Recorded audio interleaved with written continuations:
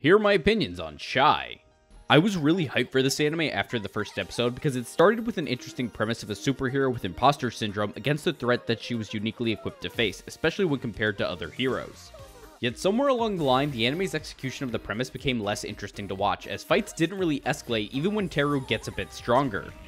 Instead, fights present as small encounters that barely punctuate discussions between heroes and villains that is more shouting therapy sessions than actual dialogue. A worst part of the execution is that the anime does a really great job to end most episodes on cliffhangers, yet the resolutions are kind of lackluster. If I did have to pick one part of the show to truly praise, it would be the fight between Shy and Stardust, as the narrative of Shy's persistence manifests into an enjoyable fight, regardless of its less than flashy presentation. Thematically, I like that the anime is trying to get across this idea that things that make people heroes are attributes that we see in everyday life, but the actual text comes across as bland, probably as a result of boring villains. Hopefully that folly will be remedied with a clearer motive for Stigma in Season 2.